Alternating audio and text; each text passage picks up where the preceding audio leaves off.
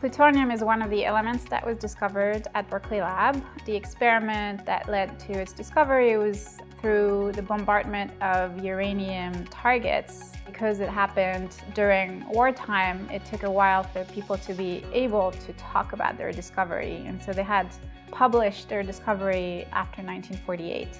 Plutonium doesn't have a good reputation in a way because it can't be used in nuclear bombs, nuclear weapons, but it actually is a very interesting element from its chemistry properties. One of the isotopes of plutonium that has important applications is plutonium-238. It can be embedded in something like a robot or instrumentation that will need to be powered for a very long time. And this has been done through space exploration. For example, some of the instrumentation that has been sent to Mars is powered with plutonium-238 cores.